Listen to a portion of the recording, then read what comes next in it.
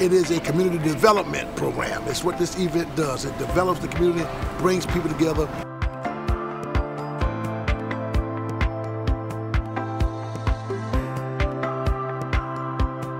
I am here today to actively engage with the individuals here at the festival to see how we can engage with them and connect them with city services and see how we can help them to keep their neighborhood safe.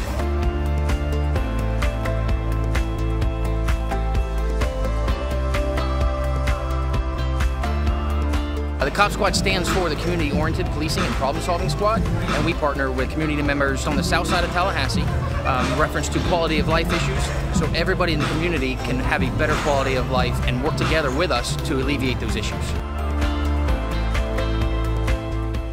Hello, I'm Officer Damon Miller from Tallahassee Police Department. As we're out here today, we encourage everyone, if you see something, say something, do something, so we can all make Tallahassee a better place to live.